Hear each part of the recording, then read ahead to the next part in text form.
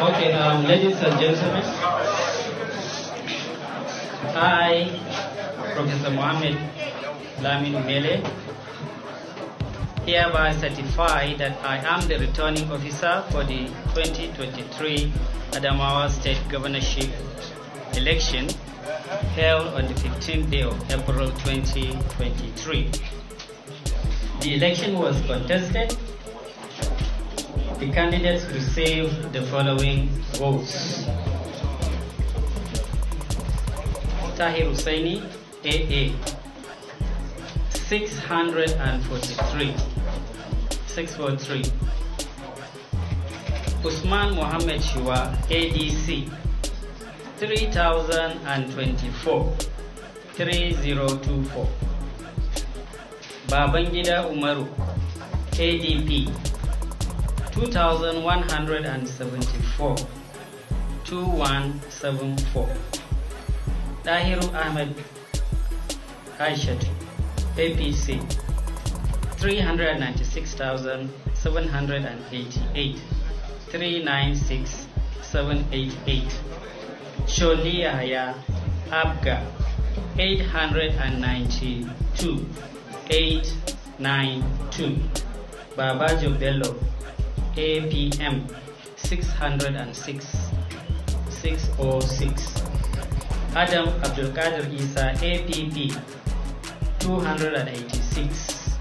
286. Mustafa Umar Madawaki LP 2732. 2732. Muhammad Shibadu Saad Tahir NNPP 4852. 4852. Abba Maina Aliyu NRM 1272. 1272.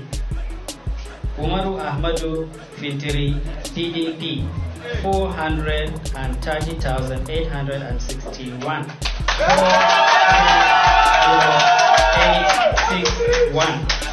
Baba Inna Ibrahim PRP 1188. 1188. Ardo Umar SDP 6,870. 6870. Maigana Ismaila Musa YPP 1431. 1431. Dadu Amron ZLP 200. 200. That Umaru Ahmadu Fintiri of PDP, having satisfied the requirement of the law, is hereby declared the winner and returned.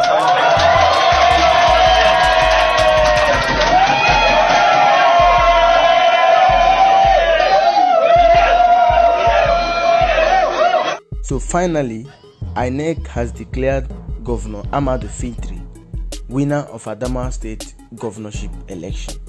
I mean, after all the whole drama, Finitri already won this governorship election. Just that first time the election was conducted for governorship election on the 18th of March last month. But either the returning officer or the resident electoral commissioner declared the election inconclusive when it was clear to everyone that Finitri was leading Binani with high margin, and everywhere on social media they were uploading and posting that Binani has won. Now the election was a scheduled supplementary election on the 15th of April. That's 2 days ago.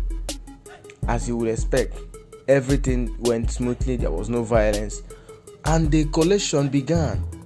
So when the resident electoral commissioner, who of course is a card-carrying member of APC, based on what he did that Nigerians saw, he's a card-carrying member of APC, he went ahead to declare Aisha to Binani winner of the Adamawa State Governorship election without figures, without announcing the figures Binani used to win. And that nearly caused anarchy That nearly caused a lot of problems. INEC commissioners that were deployed to Adamawa State were beaten. He walked in with the commissioner of police as the video trended on social media 2 days ago. He walked in there and hurriedly declared Aisha to Binani winner of Adamawa State governorship election, when every Nigerian knows that before the supplementary election, Governor Fintiri was already leading Aisha to Binani with 31,000 votes, and all the places where the supplementary election was to be done, the number of PVCs collected is 36,000. And that 36,000 PVCs that were collected, not everyone there will vote. So assuming that Binani should, there is no how an incumbent governor will not get at least 10,000 votes from that 30-something thousand votes that are the 30-something thousand PVCs that were collected. If at all no one is voting him, all the workers, his PDP members, will make up to that 36,000 and they will vote him. So I don't even know why INEC wasted money for supplementary election. Fintiri would have been declared winner even on the 18th of March 2023. But I mean, it's really crazy. I don't know how we got here as Nigerians. And the Resident Electoral Commissioner, INEC, has written to the Inspector General of Police to arrest and prosecute him because he nearly caused problem in this country.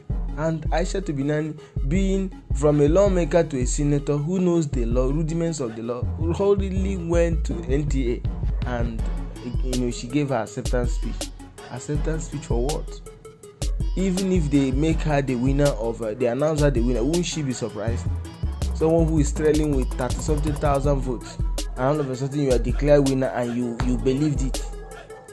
It's really shameful what APC is doing in Nigeria.